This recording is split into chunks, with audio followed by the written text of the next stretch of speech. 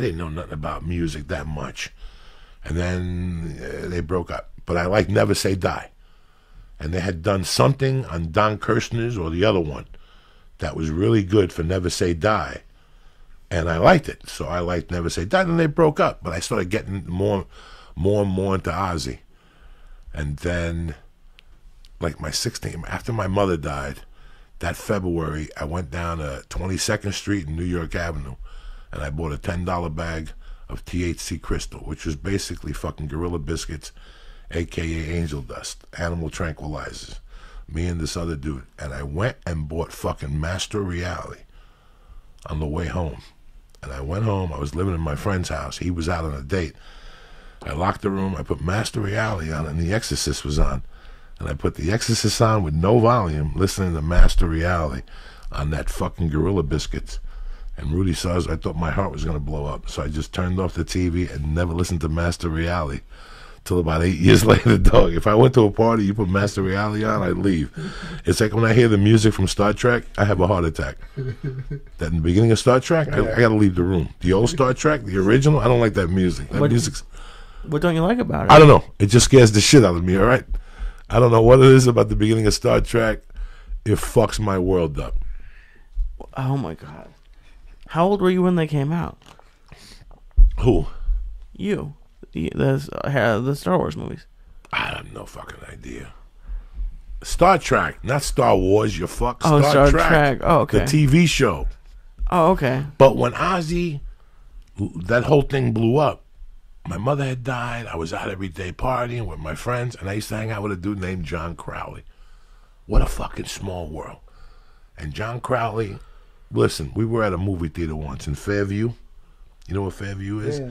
When we were kids, there was a Carvel there, and there was a double movie theater. And every Saturday night, they played the Rocky Horror Picture Show and a concert movie. Neil Young, The Song Remains the Same, ba ba ba, ba ba ba, whatever.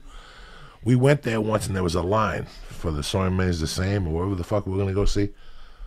I go, John, we got to cut this line. John goes, let me do it. When we walked to the door, there was an ice cream cone that somebody was eating, that they put it upside down, and it had ants on it and shit, and it was already melting. This motherfucker picked up the ice cream cone with the ants on it, and in the front of the line started eating the ice cream cone. They let him cut in. Nobody said 2 words to him. You understand me? We get into the movie theater, and before the movie's about to start, I go, John, go up to the front there and talk to these people. Tell them what's going on here. Rudy, he would do it. He would get up and go to the fucking front of the movie theater and say, can I have your attention, please, ladies and gentlemen? And we'd be in the back, oh yeah, howling.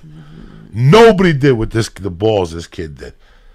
We went to a party one time, nice white people, family, and I said, Rudy, get a chair. Crowley, get a chair. They had a chandelier.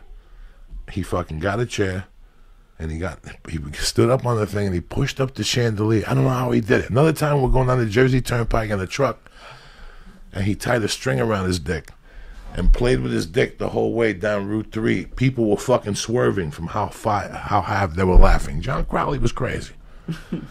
So at this time in my life, I hung out with John Crowley for entertainment purposes. John Crowley would take his dick out. He'd chase women naked. Whatever mission you gave to Crowley when he had 3 beers in him and a couple hits of wheat reefer, so I'm at the end. You know what he does today? He writes children's books. He hit me up on MySpace about 10 years ago. Dog, you got to help me in Hollywood. Yeah. I got these books. I can't sell them. I did the original music. Now, Crowley, you're fucking crazy. When that song, Mr. Crowley, came out, that was adding gasoline to the fuel. That was it. He loved Ozzy Osbourne. So by him singing Mr. Crowley, so I wasn't at the Palladium show with him. The other show, there was 2 shows, like you said, they threw him out because he took his ID and went up backstage. And he said, he's singing about me. Let me in there. I got to talk to him. And they escorted him out. And that was the end of John Crowley. That's a true fucking story, dog. John Crowley. So he thought Mr. Crowley was about him. So he was crazy all along. And a state champion wrestler. He was crazy all along. Now Ozzy threw the kiss of death on him. So everywhere he went, people would sing to him, Mr. Crowley. He said, well, be at my local, compadre. It was fucking crazy what I went through with that kid for 3 or 4 years. Yeah, that reminds me how insane our audience was. Insane! You know, well, the bat. The bat threw it right the fuck over. And it was a real bat. You know, we thought, hey, it's a toy bat, you know, rubber. That's why he put it in his mouth, you know. It was a real freaking bat. One time we were doing a show in Lubbock, and this is in Lubbock, Texas. This is right after he pissed on the Alamo. So we were like on the lookout because the Daughters of the Revolution and Texas militia were threatening Ozzy to shoot him on stage, you know. So we kept, every time he would walk, you know, during the show on stage, he would walk over towards us. We would like run away from him because I don't want to get shot, you know. Because we thought we was going to get shot on stage, right? So I'm doing the gig, and I'm like looking around. I was like really, you know, aware of everything that was going on. You know, it wasn't about getting into the music anymore. It was all about surviving the show, you know, not dying on stage. And I see this frog. I thought somebody was throwing a baby at me on stage. There was actually a bullfrog, huge bullfrog. It just landed right in front of me, you know, upside down with his arms spread open and legs, you know. I freaked. First, you know, because in the dark, you don't know what it is. So you look around and, oh, it's a freaking frog. I thought somebody threw their kid on stage, you know. They used to, I show up with freshly slaughtered heads of cattle, trying to get into the gig with that. And of course, they won't let him. So, you know, our road crew would take Polaroids and bring him backstage and say, oh, check this out. Check what this idiot was trying to bring into the show. But people were still sneaking shit in because somebody threw a bat on stage somewhere. And yeah, he the bit bat. it. Yeah, and he got rabies. Algo le pasó. What the fuck? Yeah, the head of the cow. You know, it's completely fucking it's different. too big, with horns and blood dripping and shit. You know, but then of course, you know, we used to have the dwarf, the little person, John, that was part of our stage, you know, presentation for the Diary of a Madman tour. So he had a bucket that he would drag across the stage while we were playing Paranoid, the last song of the set.